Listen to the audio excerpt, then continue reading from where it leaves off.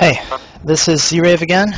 I'm here to show you a guide on how to gear your Barbarian for tanking. A lot of people are complaining that they're farming Act 1 and they're not getting the gear they need to survive Act 2.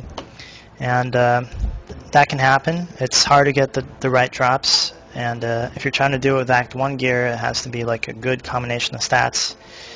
But you don't have to do it that way because you can use the auction house.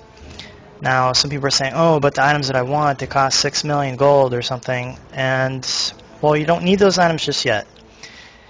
For the tank Barbarian, the most important stat is all resistances, followed very closely by vitality. You need to have enough health to survive the hits, and all resistance is going to reduce tremendously the amount of damage that you take, especially once you combine it with the Warcry rune impunity, which multiplies your resistance by adds another 50%.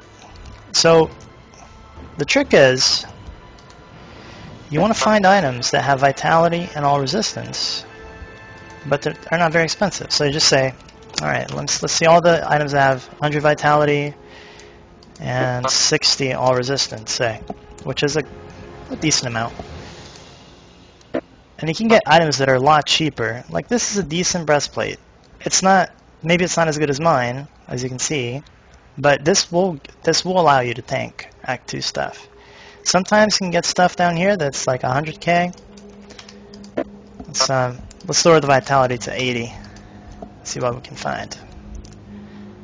Alright, so some pants.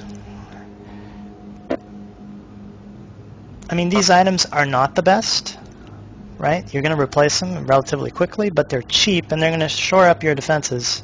Like you need to have, I don't know, around 800 resist all after your Warcry. So really you're looking at like 500 resist all. And like just keep looking for this whenever you're out at the action house. Do this search, and then every now and then you're going to find a really nice item that's selling for less than it should.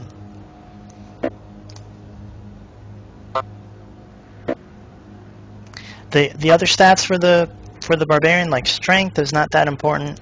First of all, because all the strats that I've been giving you involve using NPCs to do damage, to kill your elite packs. And second, the other benefit of strength is armor, which if you get I forget the name of it, but there's a passive you can get that transforms your vitality into armor as well. So vitality is just a better stat.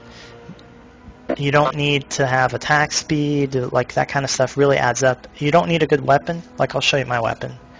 I mean, granted, this is not a bad one, right? But it's so much worse than other weapons out there, and I just don't care. I'm not going to spend millions upgrading this thing when there's other things I should be doing.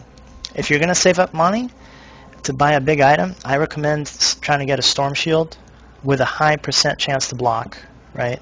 These will cost you a few million, but you can get lucky and get a drop like I did. I dropped in the group that I was farming with. And or you can save up to buy that, because that's going to make the biggest difference. For example, I even have some items like the ones I'm talking about. Like this here, this ring I got for, I don't know, not very much. It was cheap.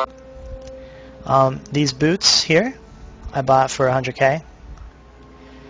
So you're gonna want some strength on your gear, but like you can, all the pieces that you have, they're not very good. Just buy the chromatic gear, and you're set. Okay, well that's about it. I just wanted to make sure you guys understand that vitality and resist all are the most important stats, and you can get that cheaply on the auction house. Alright, so good luck farming, guys.